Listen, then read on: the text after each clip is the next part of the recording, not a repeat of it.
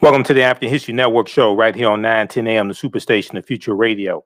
Yeah, I'm your host, Brother Michael M. Hotep. It is Thursday, April 15th, 2021, and we are live. Hope everybody's doing well today.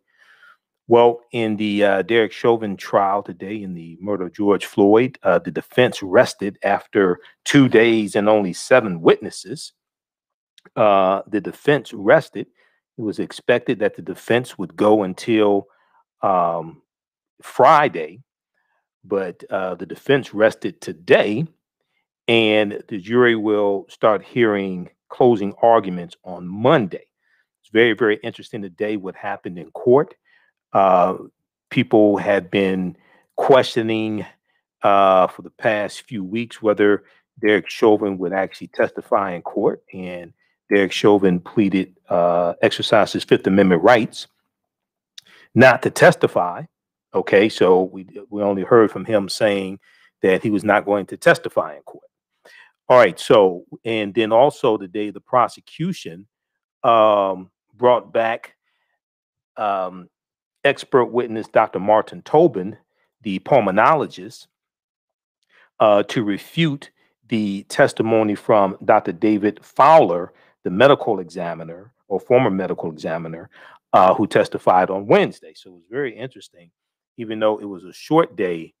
Even though it was a short day in court, it's very interesting what happened today.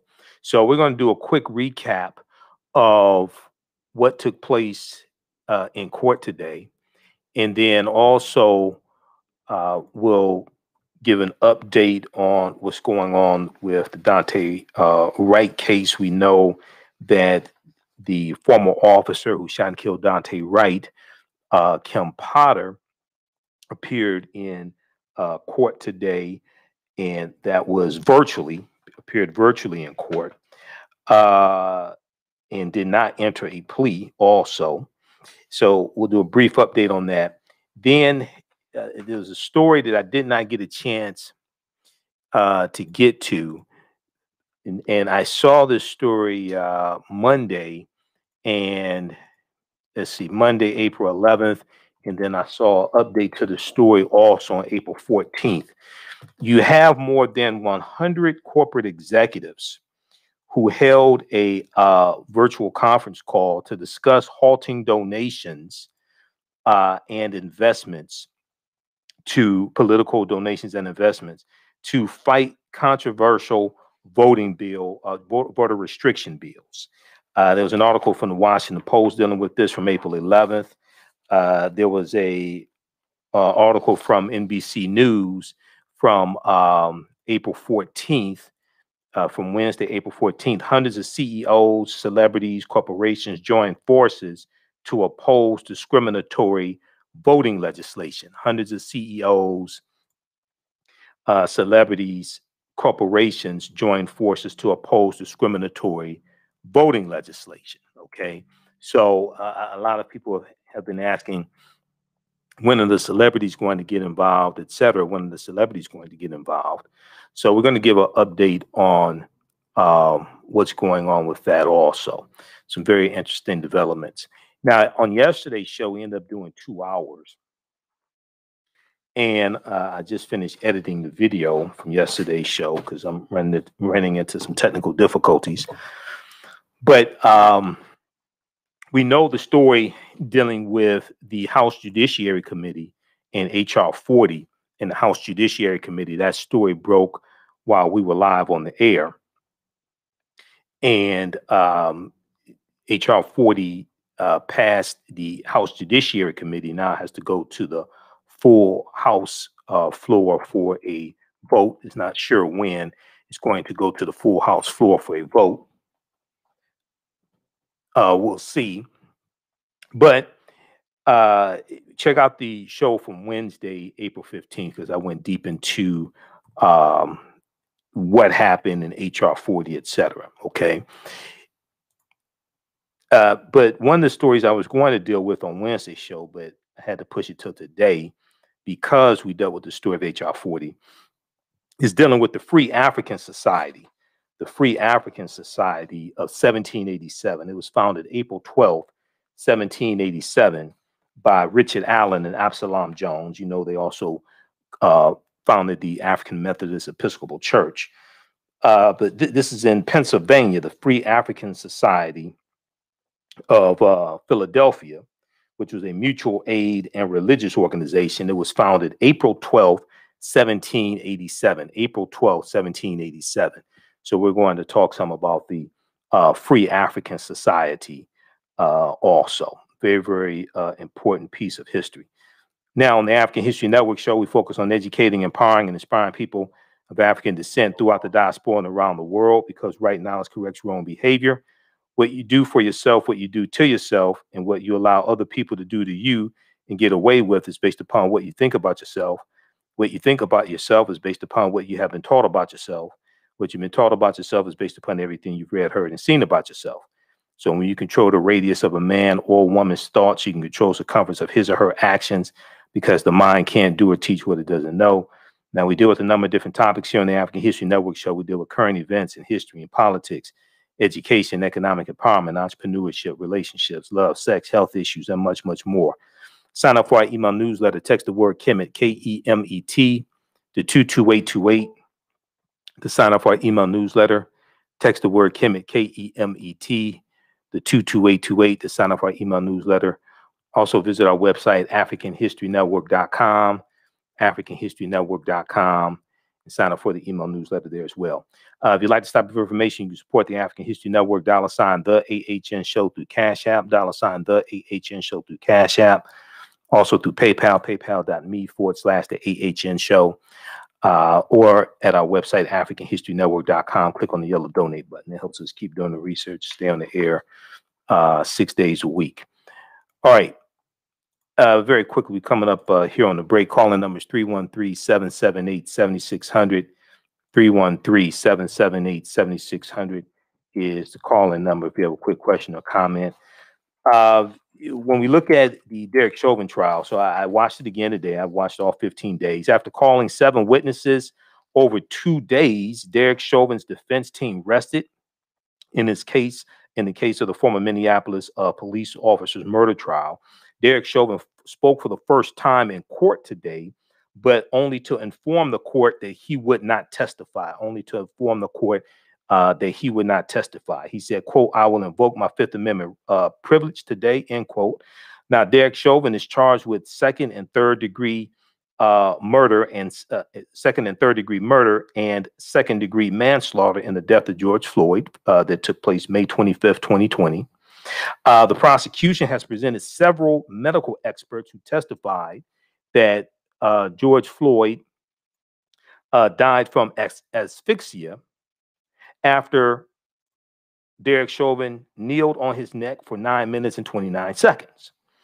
Now, the defense has argued that George Floyd's death was caused by underlying heart conditions and drugs rather than the force of Derek Chauvin's restraint. Now, also, we saw the testimony on Wednesday, April 14th, and Dr. David Fowler was totally destroyed by the prosecution, by prosecutor Jerry Blackwell. We're going to pick this up on the other side of the break because Dr. Martin Tobin was brought back on behalf of the prosecution today. We're going to let you hear what happened. Listen to the African History Network show right here on 910 AM Superstation, the Future Radio. I'm Michael Imhotep. We'll be back in a few minutes. All right, stand by.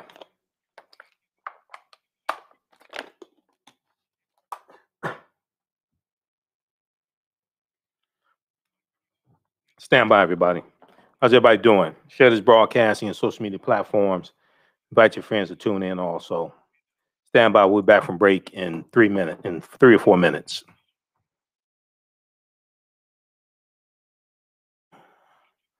Stand by.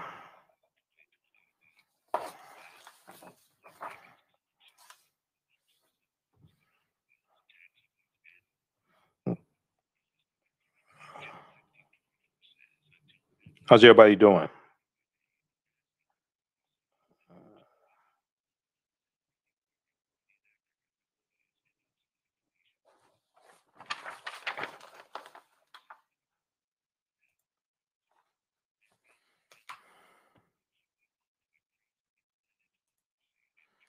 All right, we'll be back from break in just a minute here.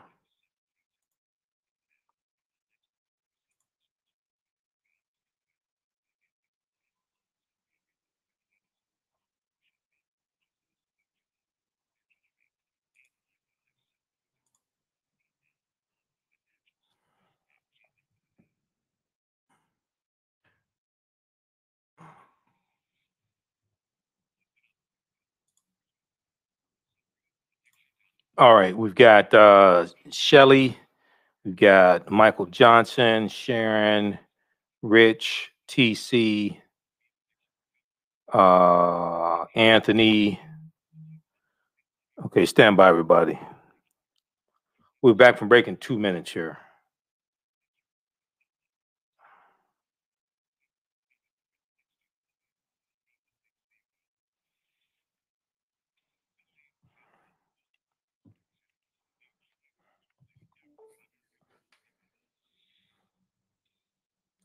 All right, welcome back to the African History Network show right here on 910 AM, the Superstation, the Future Radio. I'm your host, Brother Michael M. Hotep. It is Thursday, April 15th, 2021, and we are live. Calling numbers 313-778-7600, 313-778-7600 is the calling number if you have a question or comment. Um, right before the break, I was giving a brief update on what took place today, day 14 in Derek Chauvin trial in the murder of George Floyd. We know the defense rested today. And also, they brought back, the prosecution brought back Dr. Martin Tobin as well. We're going to go to clip one in just a second here, Shakita. The prosecution has presented several medical experts. Now, the prosecution has presented 38 witnesses in total. They have presented several medical experts who testified that George Floyd died from asphyxia after Derek Chauvin kneeled on his neck for 9 minutes and 29 seconds. Now, the defense has argued that George Floyd's death was caused by underlying heart conditions and drugs rather than the force of Derek Chauvin's restraint, which is very interesting. You just want to ignore that Chauvin kneeled on his neck for 9 minutes and 29 seconds, and that he kept kneeling on his neck after he was unconscious for 3 minutes. Okay, you just want to ignore all of that. Now, Dr. David Fowler, who's a pathologist who did not examine George Floyd's body. Now, he's the former medical examiner there in Maryland also. Dr. David Fowler, a pathologist, who did not examine George Floyd's body, testified on Wednesday that carbon monoxide from the police car's exhaust while George Floyd was pinned down and his head was close to the tailpipe may have been a contributing factor to his death. Okay. Now, he didn't know whether the car was running or not. Okay. This is something that Prosecutor Blackwell brought up. Fowler did not know whether the car was running or not. One, two, if it was running, and I said this on yesterday's show, if the car was running and we see here the picture and Chauvin on uh, uh, George Floyd's neck, okay, and George Floyd, his face is close to the tailpipe. Who put his face close to the tailpipe of the car? If exhaust from the tailpipe was the contributing factor to George Floyd's death, one, who put George Floyd's face close to the tailpipe? Two, who kept his face close to the tailpipe? Wouldn't that be negligence on the part of Derek Chauvin? If your argument, Dr. David Fowler, is that exhaust from the tailpipe, which gives off carbon monoxide, contributed to George Floyd's death. So he was a paid witness too, by the way. And then we know it was based upon the testimony from Dr. Martin Tobin, it was 91.5 pounds of Derek Chauvin's body going down on George Floyd's neck also. Now,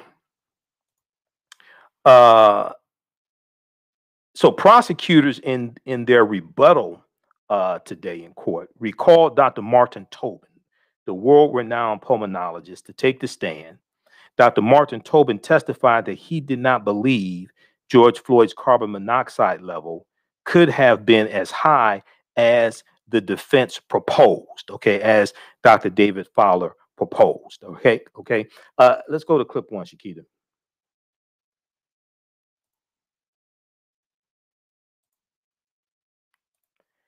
Take it off mute.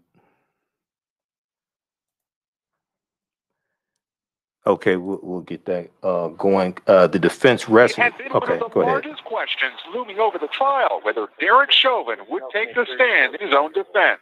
Today, the answer.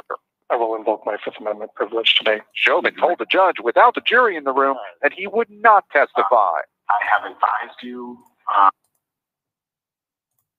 and we have gone back and forth on the matter would be kind of an understatement, right? Yes, it is. George Floyd's younger brother, Rodney, says it had been on his mind. I was hoping to see him get on that stand, but he didn't do it. You wanted to see him testify. Yeah, I wanted him to do something to accept some accountability. But legal experts say Chauvin's choice is no surprise. The biggest risk for putting Derek Chauvin on the stand is that he does the exact opposite of what you want him to do. Instead of humanizing himself, he comes across as looking cold to the jury, which further proves what the state is already trying to establish, that he's a direct cause of George Floyd's death. Also today, prosecutors tried to introduce as new evidence test results that specifically measure the carbon monoxide in Floyd's blood. The judge did not allow it. It's untimely. Scolding them for waiting until the last minute and warning that bringing up the previously undisclosed lab test to the jury could result in a mistrial. This late disclosure is not the way we should be operating here. Instead, the prosecution called a sole rebuttal witness, Dr. Michael Tobin, back to the stand. The world-renowned pulmonologist disagreed with yesterday's defense expert, who testified exhaust from the police squad car could have been one of the contributing factors in Floyd's death. I believe it is not reliable. Closing arguments are now set for Monday. Then the case will go to the jury, which will be sequestered. If I were you, I would plan for long and hope for short. Whether it's an hour or a week, it's entirely within your province. Monday for closing arguments. Well, Lester, the judge had indicated that he did not want the jury deliberating this weekend. Also, the prosecution and defense are still hammering out the exact wording for jury instructions, Lester. Okay, so that was from NBC Nightly News from April 15th, 2021, defense rests in Derek Chauvin trial. So the jury will reconvene on Monday. The trial will start back up. Well, we'll hear closing arguments on Monday. Okay, so we'll give you an update on what takes place then. Look out for me Friday on Roland Martin Unfiltered. I'm a panelist each Friday on Roland Martin Unfiltered, so I should be on Friday as well. So it should be really good. We're gonna talk. I don't know the topics we're gonna talk about, but the trial will probably be one of them. Dante Wright may be another one. We may talk about reparations, also HR 40. I know they talked about that today. He had Dr. Greg Carr on, and my friend Dr. Greg Carr, and also Dr. Ray Winbush as well. They're both within Cobra. Sunday, I interviewed Cam Howard, National Male Co-Chair of Cobra, and we gave an update on HR 40, but we also talked about the upcoming vote in the House Judiciary Committee that was taking place on Wednesday. Okay, and then when the story broke that HR 40 passed the House Judiciary Committee to go to the full House floor for a vote, we talked about that extensively on Wednesday night's show. So go back and watch Wednesday's show. Okay, very quickly here, I want to look at the updates from the New York Times. Key moments on day 14 of Derek Chauvin trial. Key moments of day 14 of Derek Chauvin trial. I want to hone in on the testimony once again from Dr. Martin Tobin. Okay, so a pulmonologist for the prosecution said carbon monoxide did not play a role in George Floyd's death. Now, once again, when I watched the trial on Wednesday, and I heard Dr. David Fowler say that carbon monoxide may play a role and all this. I mean, they're just picking anything they can, you know, to try to say the obvious is not what killed George Floyd. Okay, we all saw it. They're trying to say the obvious, Derek Chauvin, is not what killed George Floyd. Now, Dr. Martin J. Tobin, a prosecution medical expert, returned to the witness stand Thursday as a rebuttal witness for the state, providing the final testimony that jurors heard in the trial of Derek Chauvin. Dr. Tobin, a pulmonologist who testified last week, was brought back by prosecutors to offer a counter opinion to testimony given yesterday, Wednesday, by Dr. David Fowler, the former medical examiner of Maryland. Now, Dr. Fowler said he believed that George Floyd died from cardiac arrhythmia. Okay. Dr. Fowler said he believed that George Floyd died from cardiac arrhythmia, which was caused by multiple factors, including heart disease, drug use, and possibly carbon monoxide poisoning. Now, during Dr. Fowler's testimony, he acknowledged that he had not seen any testing of George Floyd's blood that showed carbon monoxide poisoning, but he believed that George Floyd's carboxyhemoglobin, which is the combination of carbon monoxide and hemoglobin, could have increased by 10 to 18% because he was being restrained near the exhaust pipe of the police squad car. Okay, number one, Dr. Fowler did not examine George Floyd's body. Two, he did not test George Floyd's blood. Three, if your argument is that a contributing factor was carbon monoxide poison from the tailpipe, from the exhaust pipe of the car, the question I would ask on cross-examination would be, one, who put George Floyd's face near the exhaust pipe? Two, who kept George Floyd's face near the exhaust pipe? Now, during his rebuttal testimony, Dr. Martin Tobin said that the idea that carbon monoxide caused George Floyd's death was, quote unquote, simply wrong. Tests performed by the Hennepin County after George Floyd's death showed that George Floyd had a 98% oxygen saturation, Dr. Tobin said. That means the maximum amount of carboxyhemoglobin in his blood could not have been greater than 2%, Dr. Tobin said, which is, quote unquote, within the normal range. So that was the last witness they heard from. Hopefully that is the final nail in Derek Chauvin's coffin, figuratively, not literally. Okay. All right. Let's go to the phone lines quickly. Let's go to line one. We have Norman, line one. Norman, welcome to the African History Network show. Thanks for holding. Yes, how are you doing? All right. Hey, listen, Yep. I think that would be the wrong argument to use that you said about who put George Floyd. The best argument here, I believe, is first of all, carbon monoxide is a gas that you have to breathe in. And if the guy wasn't breathing in, if the kid was breathing and said, I can't breathe, he can't breathe in carbon monoxide.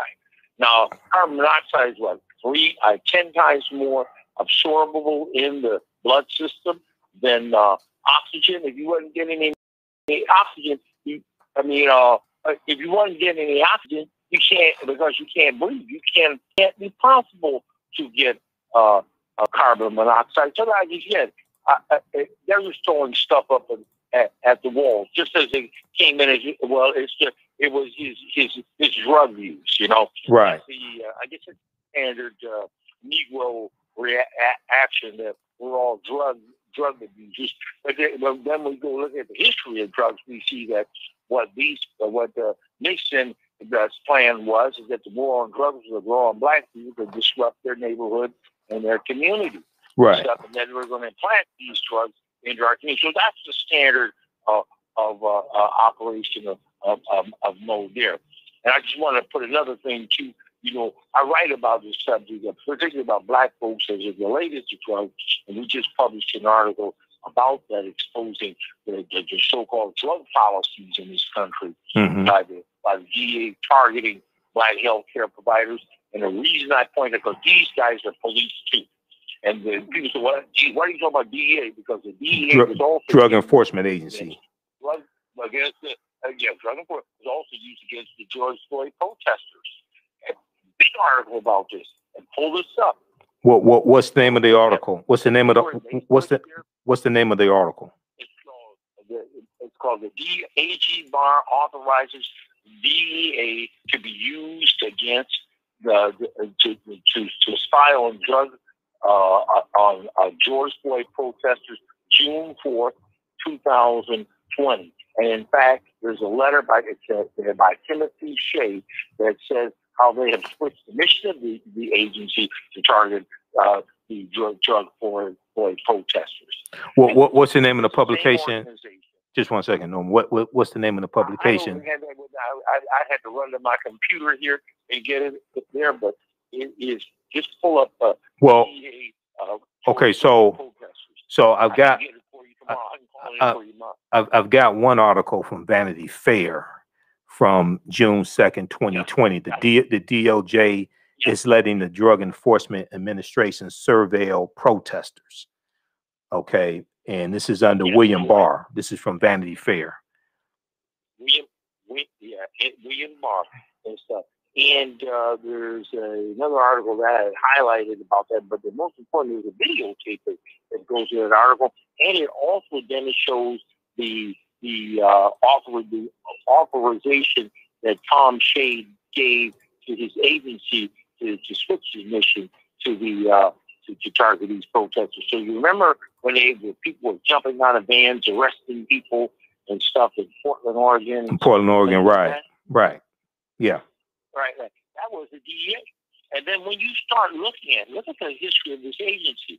What did Nixon say he was going to do? Target black leaders and disrupt their communities and associate them with heroin and white hippies with marijuana. Yeah, that's the arresting agency on that was that's why it was formed. Right. The drug war on drugs, and as he said, Ehrlichman said, did we know we were lying? John Ehrlichman. Yes. Yeah. So go ahead. Go ahead. We have a blog, an entire blog, a group of black pharmacists and professionals formed an organization called the North Star Pharmacy Group, and we write a blog called You Are Within the Norms.com. UAR within the Norms.com, and it has these videos in here of documentary like Ed Bradley saying, "Hey, how the government funded programs to target areas within the black community and had one place, Tulia, Texas." Right. So very quickly, then I have to let you go. So I got to get to these other topics. When you talk about Ehrlichman, you're referring to John Ehrlichman. Just so people listening know, John Ehrlichman was Richard Nixon's domestic policy advisor. So Richard Nixon declared his war on drugs June 17th, 1971, in front of Congress, asking for the funds to fund the war on drugs. Now, John Ehrlichman, April 2016, there was a cover story for Harper's Weekly magazine. The name of the cover story was called "Legalize It All." It was written by a journalist named Dan Baum, B-A-U-M. Dan Baum interviewed John Ehrlichman back in about 1994. So John Ehrlichman served 18 months in federal prison behind the Watergate scandal. And when Dan Baum interviewed John Ehrlichman, Dan Baum said that John Ehrlichman told him that the war on drugs was a war on the African American community and a war on the anti-Vietnam War protesters. And he said that John Ehrlichman told him, we knew we could not make it illegal to be black, and we knew we couldn't necessarily, make it illegal to protest a war because of the First Amendment. but he said by associating the anti-war movement with marijuana and by associating the African-American community with heroin, then we could raid their offices, we could do surveillance in their communities, we could break up their meetings, all different types of things like this. Okay, and this is this is what happened. So he was so if people read that article, and then all the news outlets picked up on this article. I did a lecture back in 2016 dealing with the history of the war on drugs and dealing with Nixon's war on drugs. But actually, I went back to 1875 dealing with the anti-opium laws in the anti-opium laws in San Francisco targeting Chinese men working on the railroads, and I dealt with the history of drug laws. But check that out. Okay, go ahead with your last statement, and I have to go ahead. Read our article about the war on drugs and the black pharmacists and the rape of China. We do a very good documentary, I call it a docu article on that with videos in it that talks about, how this opium war, how many people in this country, some of the richest folks in the prestigious family, the Delanos, the Roosevelts, the Forbes, the Careys, all that were in Harvard University and Yale and all these other good universities and stuff, got wealthy off the China trade. It was nothing but the opium trade, imposing the opium onto the Chinese. And we want to know why the China wants to have a 500 ship navy, because nobody's going to ride up on the Yangtze River to throw over again series guns that pose this kind of stuff on the Chinese empire. Right. Okay. All right. Thanks for calling. Norman. Keep listening. Okay. Thank you. All right. We're going to go to clip 2 here, Shakita. Quick update on what's going on also in Brooklyn Center, Minnesota also. Okay. So we go from Minneapolis, Minnesota to Brooklyn Center. So the former officer, Kim Potter, who shot and killed Dante Wright during a traffic stop in Brooklyn Center, Minnesota, made her first court appearance this afternoon. Now, also, there was a press conference where the family of Dante Wright spoke out as well. Now, Kim Potter appeared virtually and did not enter a plea. The judge set her next hearing for May 17th. She remains free on a $100,000 bond. Now she's Kim Potter, we know, is a 26-year veteran of the Brooklyn Center Police Department. She was arrested and charged on Wednesday, April 14th with second-degree manslaughter.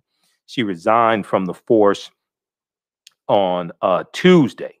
Now, Police Chief Tim Gannon, who has now also resigned from the force, called the shooting, quote unquote, accidental at a press conference a few days ago, and said he believed Kim Potter mistook her gun for her taser when she fired the single fatal shot. Now, the shooting is just about 10 or 12 miles away from where George Floyd was killed in Minneapolis, Minnesota, and we know it has also sparked nationwide protests. Now, on Wednesday, protesters gathered outside the Brooklyn Center police headquarters for a fourth night of protests in spite of curfew. Hennepin County Sheriff David Hutchinson said authorities were shot at with, quote unquote, industrial-sized fireworks, and spray paint, rocks, and other items. Okay, about 24 people were arrested according to Operation Safety Net. I want to go to clip 2 today to give a quick wrap up on what took place today dealing with the Dante Wright case. Let's go to this clip, Shakita. We're still never going to be able to see our baby boys that we're never going to have again. Tonight, Dante Wright's family demanding tough justice for Kimberly Potter. If we can have life, we want life. We got to go life without him. We got to go life without him. The former police officer in court today, the media barred from showing it to the public, charged with second-degree manslaughter, facing up to 10 years in prison for killing Wright during a traffic stop. His family able to see Potter in court on Zoom. It hurt my heart to see her sitting there, so many emotions flowed through my body.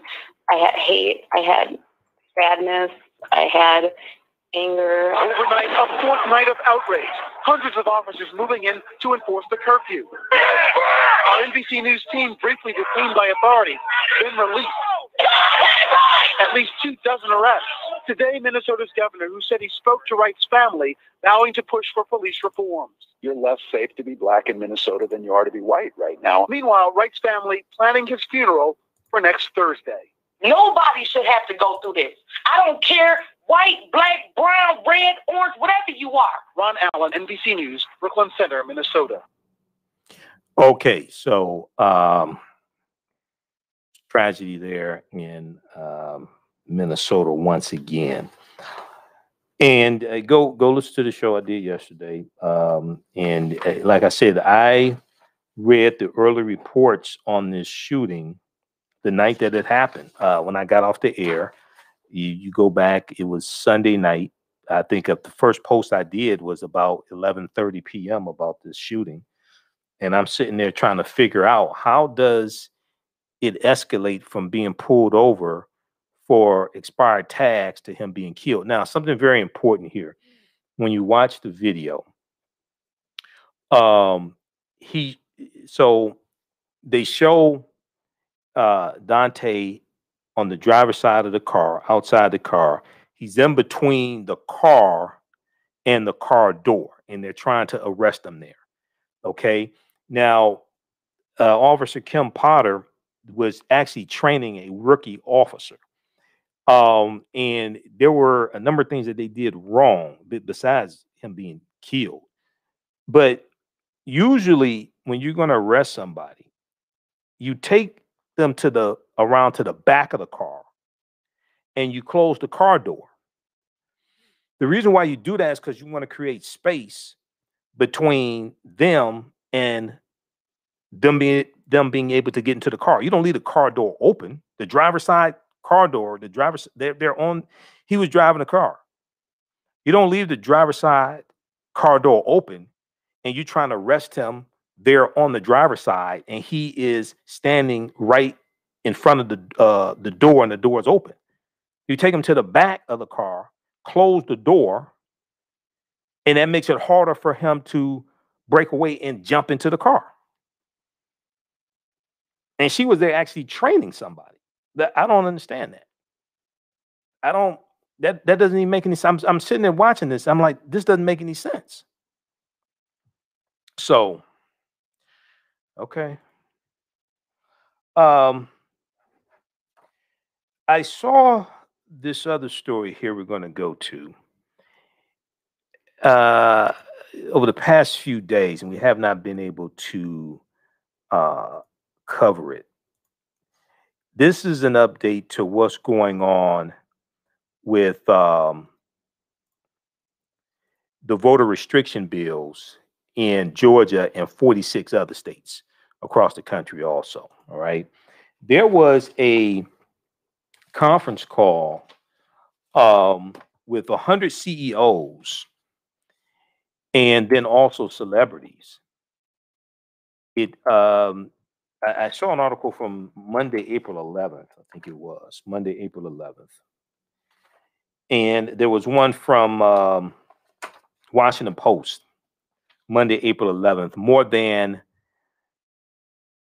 100 corporate executives hold a call to discuss halting donations and investments to fight controversial voting bills. More than 100 corporate executives hold call to discuss halting donations and investments to fight controversial voting bills. There was also one that was from April 11th. There was one from April 14th. Let's see. There was also that was from the Washington Post, April 11th. There was also one from NBC News from April 11th as well.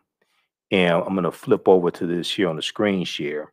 CEOs discuss pulling donations, additional public statements to fight voting bills. CEOs discuss pulling donations, additional public statements to fight voting bills. So this is a continuation of this whole protest that is taking place.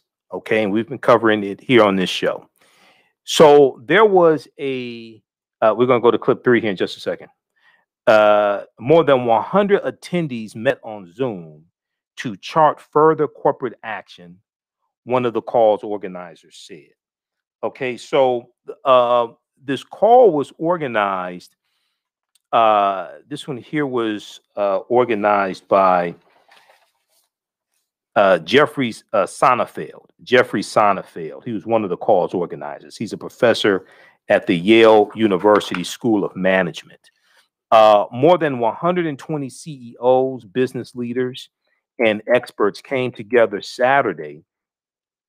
This was Saturday, April 10th, 2021, to discuss further action against voting legislation nationwide, attendees on the call said. Now, the group discussed numerous options to push back against the Republican-led efforts to restrict access to the ballot box, including pulling their donations, refusing to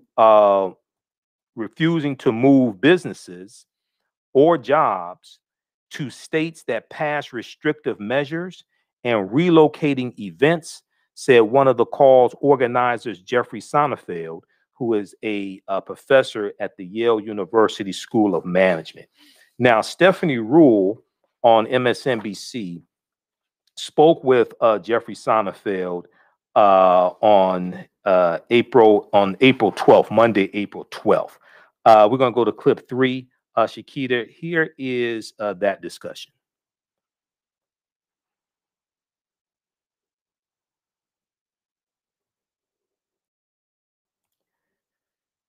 Take it off mute.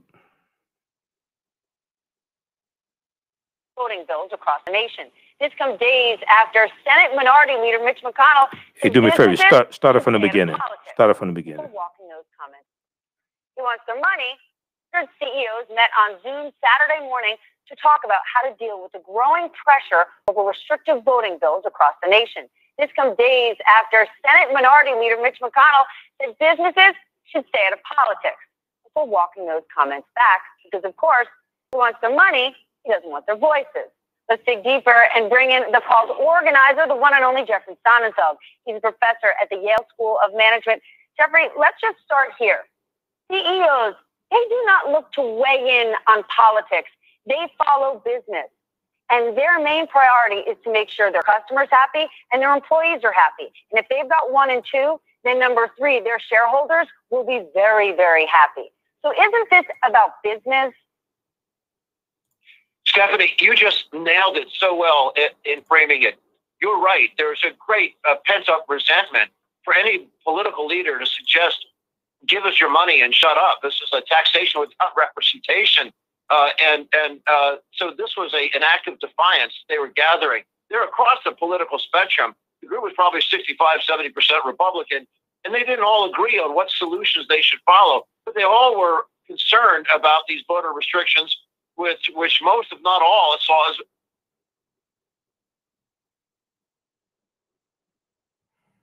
All right, just a second here. I think it's buffering on the radio station side. The clip. This is Yale. Okay, go ahead. Repression, but they also, you're exactly right, don't want politicians creating wedge issues. They don't want angry communities and finger-pointing workforces and hostile shareholders. That's the fabric of social society being torn apart. Is bad for business. It's bad for the personal values of many of these CEOs and the patriotism of a lot of them. But a lot of them just out of, as you pointed, self-interest. The social harmony is in the interest of free markets functioning effectively, and that means functioning democracy. Were you surprised? I mean, you were hoping you were going to get a couple dozen CEOs to participate in this.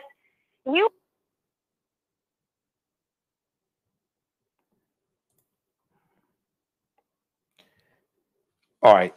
This is Yale School of Management's Professor Jeffrey Sonnenfeld. He was one of the organizers of the weekend Zoom call that took place on Saturday, April 10th, with more than 100 business leaders, CEOs, et cetera, speaking out against restrictive voting laws across the country. Okay. Do we have the clip ready? All right. Those watching on Facebook and YouTube, keep watching. We're out of time here on 9:10 a.m. Superstation WFDF. We're going to keep broadcasting. We'll finish up this clip here. Those watching on my Facebook fan page, The African History Network, and our YouTube channel, Michael M. Hotep, IMHOTEP. We'll be back tomorrow night. Remember, right now, it's correct wrong behavior is not over till we win Wakanda forever. Stay tuned for Democracy Now! We'll talk to you tomorrow. Peace. All right, let's continue with the clip. They were having problems at the radio station. It's buffering, whatever it was doing. Stand by. Hold on. We're going to continue with this clip here. Just a second. Let me cue this up. How's everybody doing? Share this broadcast on your social media platforms. If you like this type of information, also, you can support the African History Network, $ the AHN Show through Cash App, $ the AHN Show through Cash App, also through PayPal, paypal.me/the AHN Show, or at our website, AfricanHistoryNetwork.com. My online class, Ancient Kemet, the Moors, and the Ma'afa, Understanding the Transatlantic Slave Trade, what they didn't teach you in school. We have a new section of the class starting up Saturday, April 24th. It's going to be Saturday, April 24th. We have a new section of the class starting up, and we deal with thousands of years of history and what led up to the transatlantic slave trade taking place. It's going to be a 9-week, 18-hour online course that I teach. There were thousands of years of history, and all the sessions we do live, but they're recorded, so you can go back and watch them over and over again. They're archived. You can go back and watch them over and over again. Class is regularly $130, on sale $80. As soon as you register, there's bonus content that you can start watching. I just posted the link here. So look out for that. It's going to be Saturday, April 24th, 2021, 12 noon to 2 p.m. Eastern Standard Time. Okay, let's go back to this clip here. Just a second. Let me cue this up.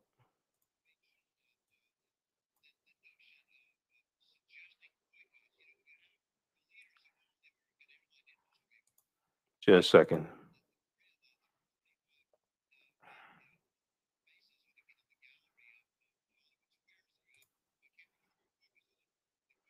Okay, let's go back to this clip. You had you had some people calling in from Augusta. You know everything. You have a camera in here. That's exactly what happened. You have seen close up when we've done small forums. You even came to one of our caucuses in Washington several years ago. Is that we usually give them 6 months notice. To give them 48 hours notice, I thought, boy, inviting 120 of these really titanic superstars, these really top business leaders, we get maybe 10 or 12. And I'm wondering, how do I fill the grid of 25 faces on the gallery of Hollywood squares you have on these Zoom pages? We wind up with the 120 people, 90 of them, the actual CEO business leaders, and they were very candid and very anxious to address these issues, and a strong mutual reinforcement of those who boldly stepped out front in the past week that were being shot at, and the notion of suggesting boycotts. You know, when you have the leaders of all the American airline industry, from American, Delta, and United, there giving each other air cover. If somebody says boycott the companies, they better be awfully wealthy and have their own private jets. I don't know how they're going to get around. Did more people who participated, did they come to listen and learn, or did they have something to say? Well, it's interesting. A lot of them wanted to unravel some of the muddiness that was created intentionally about the Georgia legislation, for example. And we had legal expert Michael Waldman of the Brennan Center on Justice, and the political historian Tim Snyder and others there to go through the details of this. And as has been reported, Ken Fraser and Ken Chenault and others to take a look at how it was 80% better than the original proposal, but still 20% quite bad, and how the Georgia CEOs figured that out only after it became public. They didn't know. It was written overnight, ratified by the lower and upper houses that morning and signed midday by the governor, who surely could not have read the 100 pages himself, and no CEO, and there's no general public review of it. But then they looked at the spreading to other 47 states where it's even more pernicious. So there, a lot of it was educational. What's coming up? And we had a lot of documentation and a lot of discussion about what is factually in these other states. So there's some 330 initiatives in these other 47 states. Then there was open discussion about responses. So was there a clear takeaway? To your point, you got over 40 more states about to embark on this. Yeah, actually, according to the Brennan Center, it's 47. I thought it was 42 myself going into the event. And then they actually showed us what's unfurling. Some are more pernicious than others, depending on who's the governor that can veto this and have a veto that's not overridden. But still, the threats were in 47. And the takeaways are some of them are taking a look at things they could do on the state-by-state basis. Just between we close friends, since I always tell you everything, is Brad Karp, the chairman of Paul Weiss, one of the nation's premier law firms, has bonded together the nation's 60 largest law firms, trying to get all the 100 largest law firms together. But he already has SWAT teams ready now to go state by state, starting immediately if there are battles where they need election law expertise to fortify this. There are things like people who are major league owners of teams that talking about what they're learning from MLB, the Major League Baseball move. By the way, we learned the national surveys was far more popular, even among avid baseball fans than were imagined. So they're taking a look at what options does that give you. So there are many company-specific options. Some are taking then a look at state-by-state legislative issues, cutting off funding for the campaigns of legislators that fight for these restrictions, or putting on a moratorium, a hold on major financial ramp-ups into states that would put their employees in a position of feeling they're not welcome or denied voice.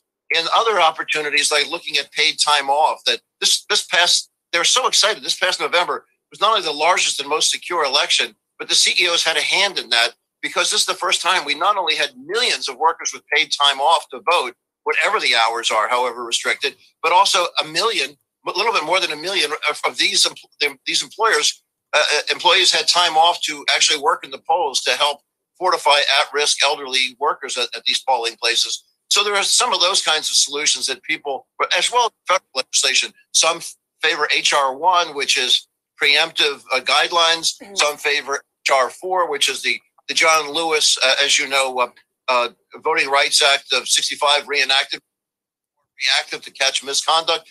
And some say there are execution problems with both of those Jeffrey, pieces. Let me jump in, because we just got breaking news that Will Smith and Apple have just pulled out of a movie they planned to produce in the state of Georgia. It was titled Emancipation, a slave thriller, obviously in response to what's happening there. Can I get your thoughts on the immediate trickle-down impact? And I'm thinking about the Georgia economy, all of those local Georgia businesses who are dependent on the movie business. Remember, it was a couple of years ago, Stacey Abrams urged the media, the entertainment industry, don't leave Georgia. Our economy needs you. We've heard the same thing from small businesses in Georgia over the last week when, just think about it, they lost 9,000 hotel rooms like that when the MLB decided to leave. So Will Smith, Apple, MLB, talk about how that impacts in the short term the Georgia's economy, local economies. And good for you for clearing the air that Stacey Abrams and others fighting for voter access in Georgia are not calling for boycotts. They're not calling for moratoriums. They're not calling for any kinds of these disruptive moves. They're afraid of them happening. And this is because, as we heard from team owners, that they're listening to their workforces, the major league players, in this case, actors that don't want to go into a hostile state. So what's the takeaway from that? And thank you for sharing that breaking news. The takeaway from that, if you're mad about that, then go back to your legislators. The Georgia legislature is technically out of session right now. They could regroup tomorrow. They could go back into special session on the 4th of July. They right now have a special session, which is set for August, where they have a redistricting. They could revise it then. Or the Governor Kemp, this is I think one of the only states in the nation, maybe the only state, where he has until the 1st of July, months after he already signed it, to rescind his signature. That put public pressure on him to rescind his signature and fix the law. But if people are uncomfortable going there, then they're paying an economic price. But again, none of the voting rights advocates in Georgia have been lobbying in favor of these kinds of things. They're just afraid of such things. As you saw, some pretty harsh statements coming out of Microsoft, which was in the process of sending many employees in there too. And this is not isolated to, to entertainment or to sports across the board. There's some major financial institutions that are looking at putting on hold the movement of people into Georgia right now. All right. So that was from Monday, April 12th on MSNBC with Stephanie Rule. She spoke with Yale University School of Management professor Jeffrey Sonnenfeld, who was one of the organizers of a Zoom call that took place on Saturday, April 10th, that had over 100 CEOs of corporations, and they are organizing to speak out against the restrictive voting laws, the voter restriction laws that we know passed. SB 202 passed in Georgia, but 46 other states are proposing similar laws as well. Okay. So there are a number of different articles written about this. I showed you a couple of them. We have, let's see here. This one is from April 14th by Jane C. Tim for NBCnews.com. Hundreds of CEOs, celebrities, corporations join forces to oppose discriminatory voting legislation. Okay, so this article came out after the interview that we just heard. The interview was on Monday, April 11th. Dozens of companies, including Amazon, Google, Starbucks, and Netflix, joined hundreds of business leaders, celebrities, law firms, and nonprofit organizations to sign a new statement opposing any discriminatory legislation. Signed a new statement opposing any discriminatory legislation that would restrict ballot access. Now, the statement appearing Wednesday as advertisements in the New York Times and the Washington Post is the latest and largest mobilization by corporate America against restrictive voting legislation advanced by Republicans around the country. Okay, this is the latest and largest effort to fight against the voting restriction laws proposed by Republicans across the country. All right, now the two full pages of the ad reads, "We stand for democracy. We all should feel a responsibility to defend the right to vote and to oppose any discriminatory legislation or measures that restrict or prevent any eligible voter from having an equal and fair opportunity to cast a ballot." In addition to companies and their leaders, the statement's signatories include celebrities, major law firms, and nonprofit organizations.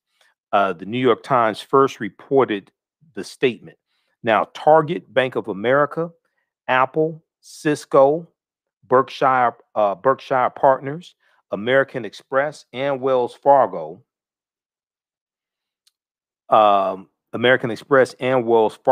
were among dozens of corporations that signed on, while George Clooney, Paula Abdul, Michael Bloomberg, Mark Ruffalo, the Incredible Hulk in the Avengers movies, Mark Ruffalo, Demi Lovato, Brian Cornell, chair and CEO of Target, Brian Cornell, and Warren Buffett were among hundreds of individuals.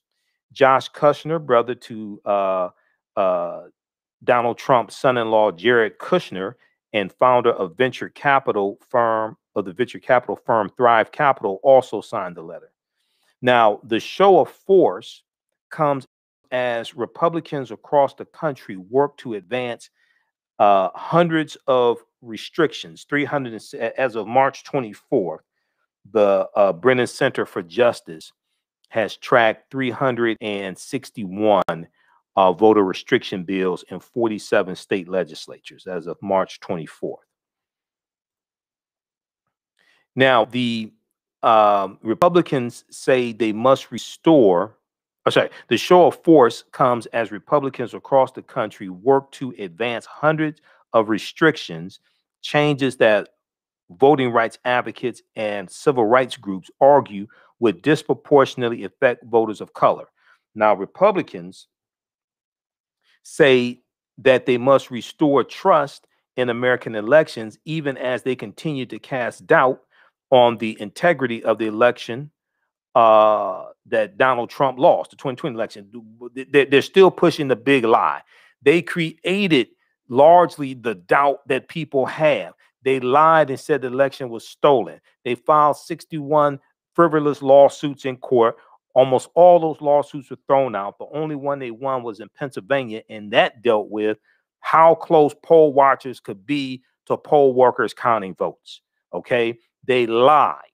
They lied. They pushed the big lie. They pushed the stolen election. Okay. Not only that, many of them were involved in an insurrection that took place January 6th at the U.S. Capitol building. And then now they're trying to pass these voter restriction bills to address a lie that they created. Now, by all accounts, the 2020 election was secure and its results accurate.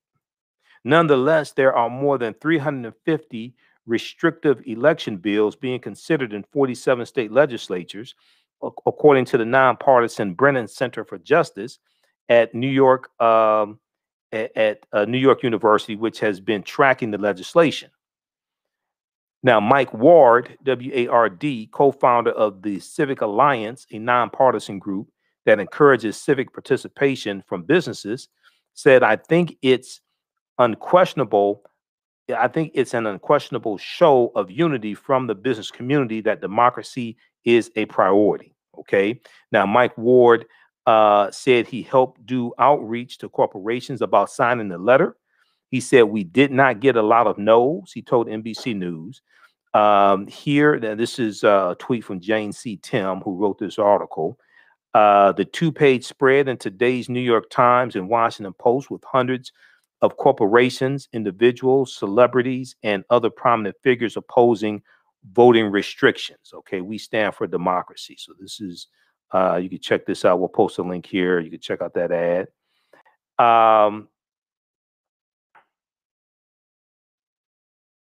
Now, Republicans have pushed back against such corporate pressure. Senate Majority Leader Moscow Mitch McConnell, Republican from Kentucky, warned corporate America to stay out of politics before softening his stance a day later, saying, quote, I didn't say that very artfully yesterday. They're certainly entitled to be involved in politics. They are. My principal complaint is that they didn't read the darn bill. Okay, well, most of you all that signed it didn't read it either. And we know SB 202 we know that Brian Kemp signed it an hour after it passed in the Senate. So he didn't sign it either. I mean, he didn't read it either. All right, we're going to post this link here to this article. So check this out.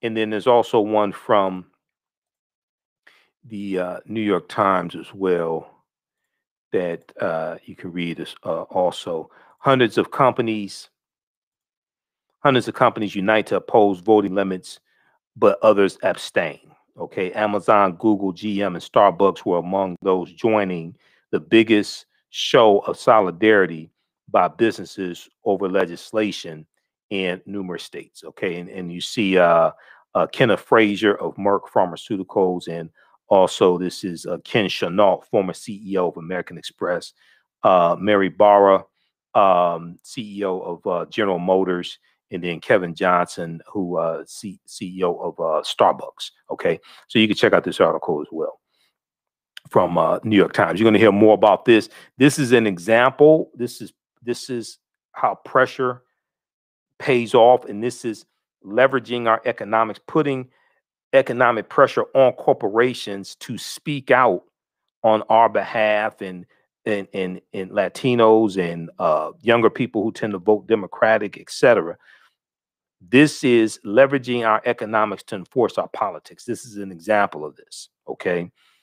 And see, this is what they did back in 2015 and 2016, and 2015, and then also North Carolina around 2017 with the transgender bathroom bills. This is what corporations did on behalf of the LGBT community. Okay, but but you didn't have to put pressure on them. They just came out in support and denounced the bathroom bills. Okay, and threatened to cancel threatened to cancel conferences and shut down business and different things like this in these states because of that bathroom bill. All right, so we'll talk some more about that in the next coming days. I want to go to this next clip here. In researching this segment, this is I think I saw this clip on MSNBC, but I found it in researching this information. So on April 8th on MSNBC, Stephanie Rule did a segment with Jane Tim, who wrote the article that we just talked about dealing with the 100 CEOs. She wrote the article for NBC News. This deals with fact-checking claims about Georgia's controversial new voting law, because the as was said in the interview she did with Jeffrey Sonnenfeld, it is true the original proposed bill in Georgia was much worse than what actually passed. What passed is terrible, but what was proposed was even worse. That is true. But there's some confusion that some people have about what's actually in the bill, because there were reports about what was going to be in the bill, but some of those things were not in the actual bill that was actually passed and was signed into law. So this deals with fact-checking claims about Georgia's controversial new voting law. This morning, the anger is intensifying over Georgia's recently passed voting law, but it could just be the tip of the iceberg. At least 361 new laws have been proposed in 47 states to limit mail-in, early, in-person, and election day voting. And as criticism grows from corporations and Democrats, Republicans are pointing to blue state election laws as proof of an alleged double standard. Jane Tim has been busy doing some serious fact-checking, and for fact's sake, she joins us now. First, there's confusion about what was originally in the Georgia bill and what actually passed. Can you clear this up? Yeah, so some of the early provisions they looked at would have limited who could vote by mail, would have cut early voting. The eventual bill actually expands early voting, and that sort of seemed like maybe a dollop of sugar designed to make this go down a little easier, but it didn't work for corporations and for Democrats who said there's any barriers to the ballot box are just too many. Some Republicans are defending Georgia's law, and they're pointing to Colorado, saying both states have voter ID requirements, and they claim Colorado has fewer early voting options. I mean, they got a lot of drop boxes in that state. So how accurate is this argument? This is a pretty unserious comparison because Colorado runs their elections almost entirely by mail. So while Georgia might have more early voting, Colorado's 15 days of early voting serves like 10% of the voters. And their voter ID policy is non-strict. You can use a utility bill, a paycheck. Georgia, we're talking photo ID from the government.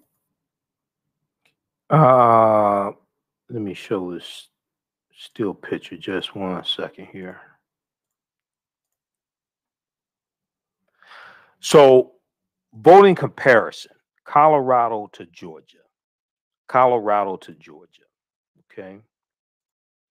I've heard the argument that some Republicans want to make. Oh, there's more restrictive voting bills in Democratic states, things like this.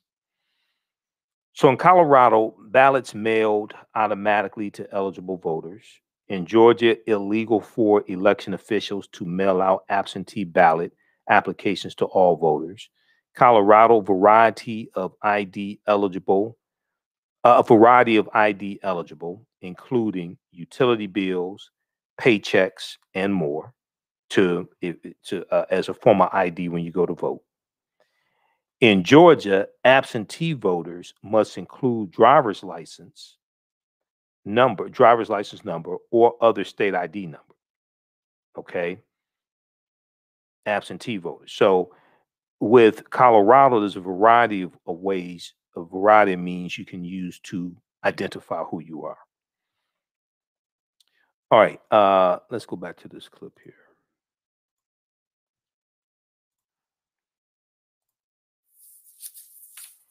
Let's talk about Kentucky, a place we do not think of as a bastion of bipartisanship. What's going on there with voting laws? Yeah, we actually saw lawmakers come together with broad bipartisan support and pass an election bill that standardizes a lot of their pandemic reforms. So things like early voting, drop boxes, an online portal where you can request your mail-in ballot if you're an absentee voter. We see two parties who think it's in their best interest to make it easier to vote. And a big part of that is because Republicans did very well in 2020 with these restrictions, or with these expansions, I mean. So they're looking at it and saying, hey, the more the merrier. Let's turn people out. Joining me now to discuss all of this, the lawmaker behind that new executive order, Mayor of Atlanta, Keisha Lance Bottoms. Mayor, thank you for being here.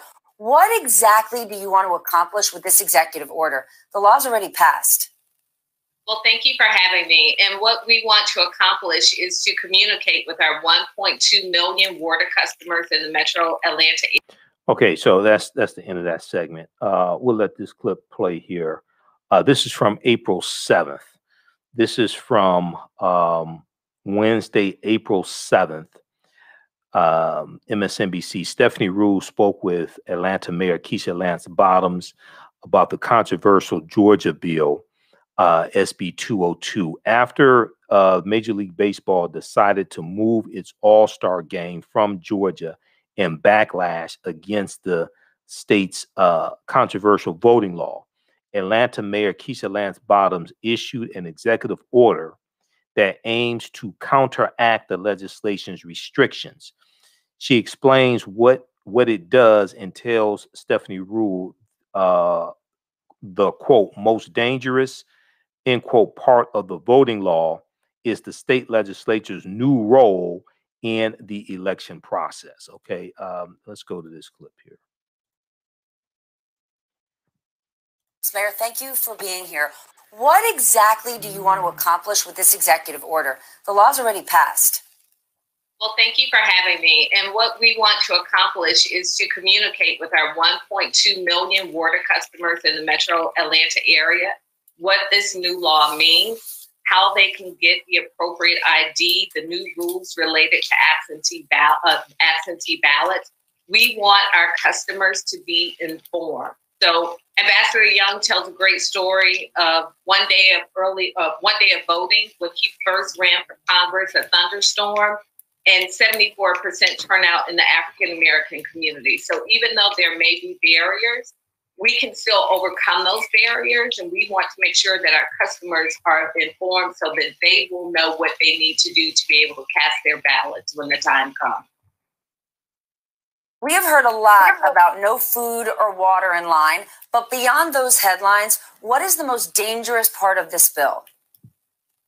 The most dangerous part of this bill, in my opinion, is the dialing back of or giving to the state legislature control over the election process.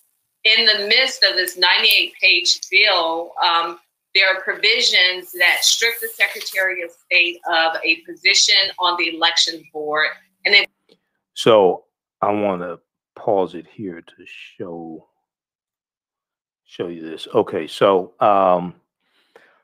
and we've talked about this before. One of the provisions in SB 202 is that the state legislature can take over county boards if it's an election result that they don't like. The state legislature can take over the state board can take over the state board of canvassers. They can take over the county board of canvassers and overturn election results. Georgia's new voting law, less time to request absentee ballot, new ID requirements for absentee ballots, fewer drop boxes, stricter drop-off hours. Legislature has more control over state election board. Okay, so this is like Jim Crow era stuff.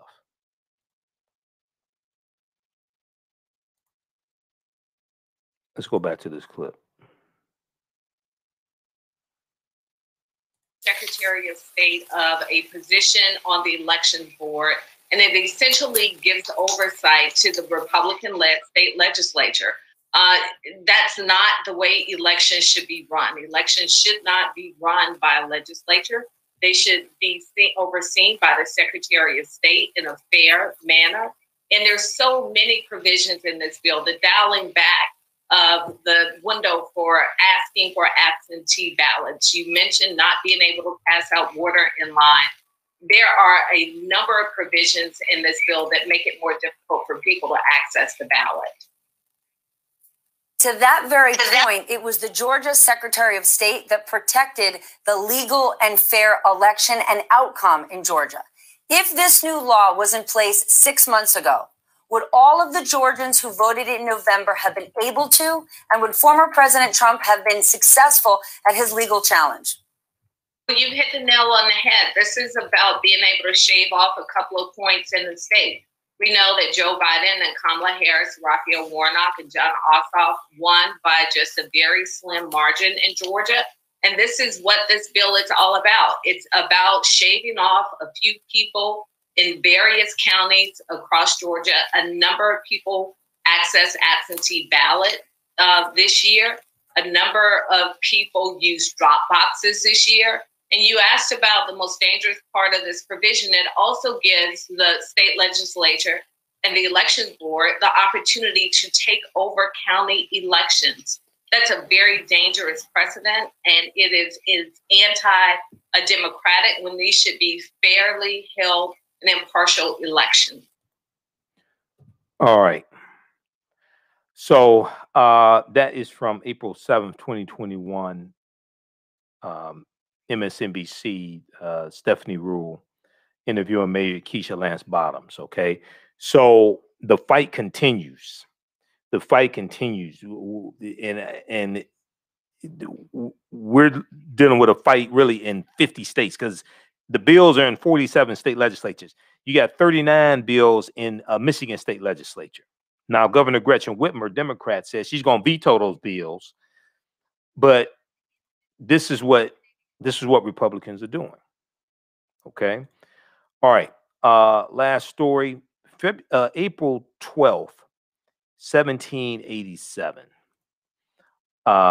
The Free African Society was founded. We did not get a chance to talk about this yesterday. We dealt with some more history dealing with HR 40 passing the House Judiciary Committee so it could go to the full floor vote in the Senate. So we talked a lot about history on Wednesday's show. But the Free African Society was founded in Pennsylvania, April 12, 1787, by Absalom Jones and Richard Allen. Absalom Jones and Richard Allen, okay? And we know they also founded the African Methodist Episcopal Church as well. So this was a mutual aid society. It was a form of when we talk about cooperative economics, this was a type of co-op. It was a mutual aid society. It's a very, very important piece of our history. And in the book, Collective Courage by Dr. Jessica Gordon Nemhard, she talks about a history of the co-ops and various mutual aid societies and all different types of things like this. Okay, so and let me see something here.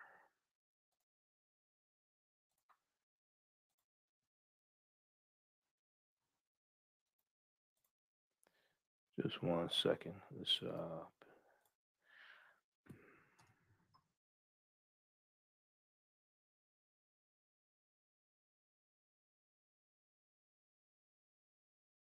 all right.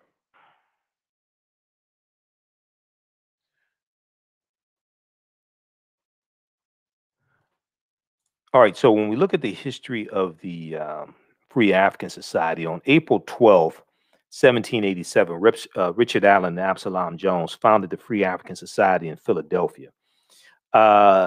Philadelphia, Pennsylvania, to be a multi-denomination mutual aid organization.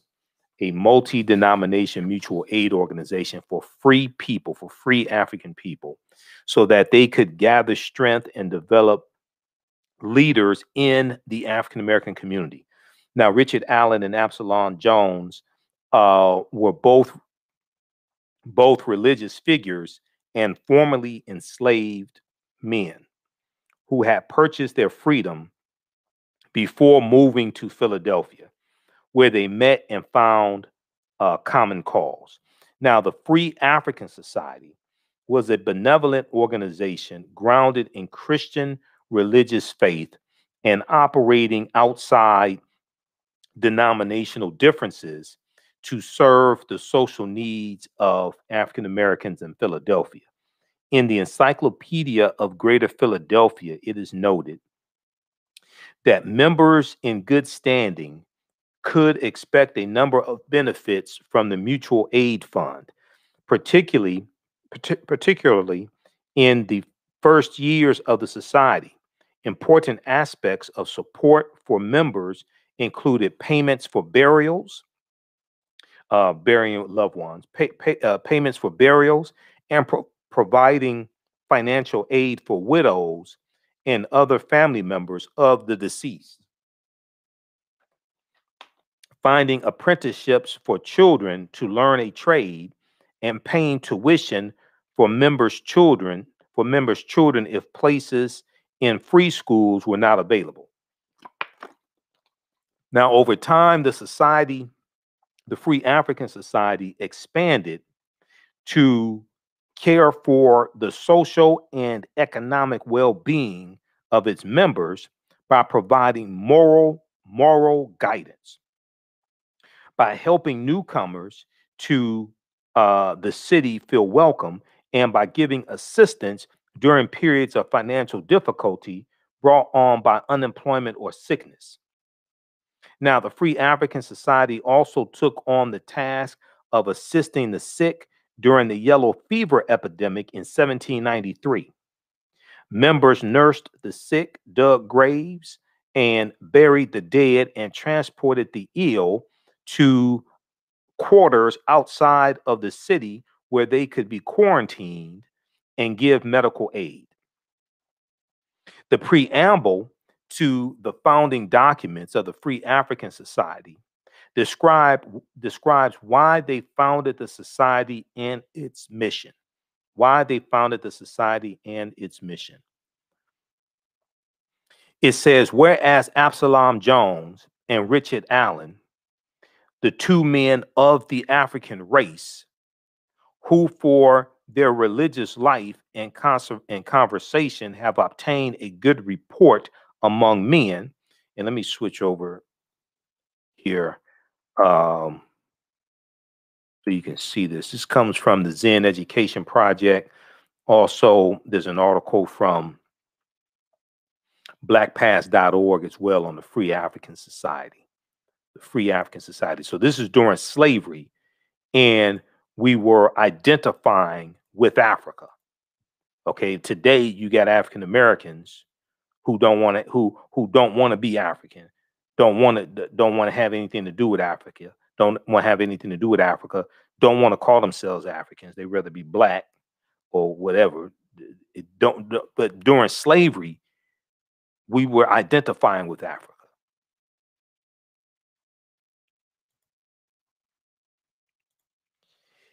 Now, this comes from the Zen Education Project, April 12th, 1787, Free African Society founded. This is Absalom Jones and Richard Allen. Now, the preamble to their founding documents describes why they founded the Free African Society. And here's the document right here on the right. But it says, whereas Absalom Jones and Richard Allen, two men of the African race. They didn't say two men of the Negro race. They said two men of the African race, who for their religious life and conversation have obtained a good report among men. these persons from a love to the people of their complexion, whom they behold, whom they beheld with sorrow because of their irreligious and uncivilized state, often communed together upon this painful and important subject in order to form some kind of religious society, but there being too few to be found under the like concern, and those who were differed in their religious sentiments. With these circumstances, they labored for some time till it was proposed, after a serious communication of sentiments, that a society should be formed without regard to religious tenets.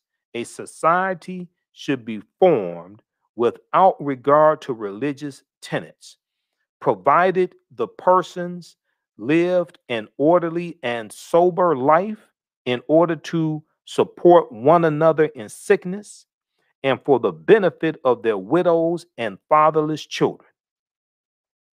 The Free African Society took monthly dues and used the funds to support African Americans in Philadelphia, including widows and orphans.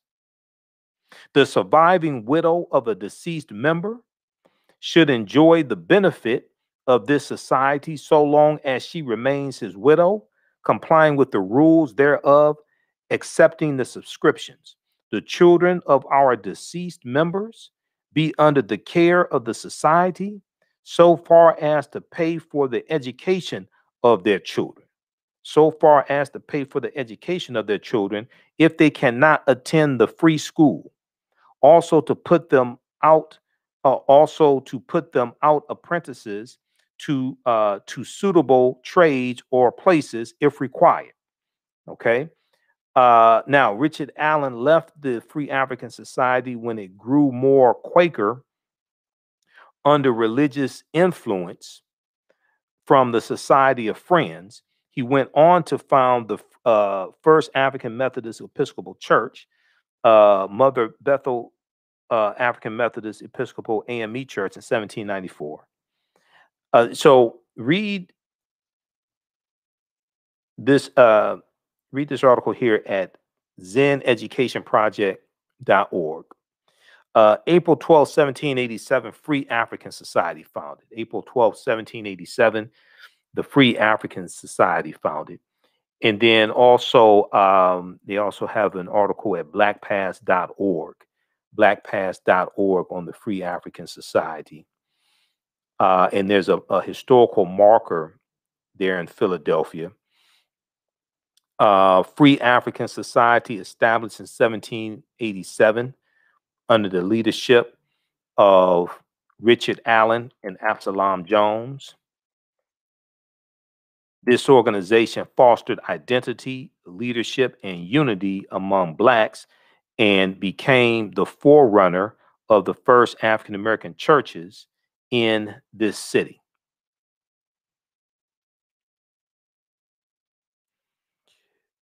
So read this also from blackpast.org. Okay. And throughout the late 18th century, the Free African Society served as one of the city's leading Black philanthropic organizations. Besides Absalom Jones, its members included notable African American abolitionist men such as Cyrus Bustle, James Forten, and William Gray. With the exception of James Forten, most of the founding men were former slaves. The organization functioned as both a mutual aid society and club where members of Philadelphia's African American elite could socialize and forge business relationships with one another. By 1794, the society had become large enough to accomplish its original goal when members built their own house of worship, St. Thomas African Episcopal Church. Once again, the word African. St. Thomas African Episcopal Church in 1794. church leaders initially offered the pastorate to Richard Allen in an effort to persuade him to rejoin the society. After Allen rejected the offer, Absalom Jones accepted the appointment of the church's first pastor. Okay, so read more about the Free African Society also at blackpast.org, P-A-S-T. All right, look, hey, we have to get out of here. If you want to support the African History Network, you can do so through Cash App, $ the AHN Show through Cash App, $ the AHN Show through Cash App. Also through PayPal, paypal.me/the AHN Show. When you do it through Cash App, be sure to type in $ the AHN Show, SHOW, and it will it'll say Michael and show my picture there. All right. And then you can also support us at our website, AfricanHistoryNetwork.com. Click on the yellow donate button. But all my DVD lectures are there also at our website, AfricanHistoryNetwork.com. You can register for the online course that I teach, Ancient Kemet, the Moors, and the Ma'afa. Understanding the transatlantic slave trade, what they didn't teach you in school. We have a new section starting up Saturday, April 24th, 2021, 12 noon to 2 p.m. Eastern Standard Time. You can watch from around the world. All right, we have to get out of here. Right now, it's correct wrong behavior. It's not over till we win. Wakanda forever. We'll talk to you tomorrow night. Peace.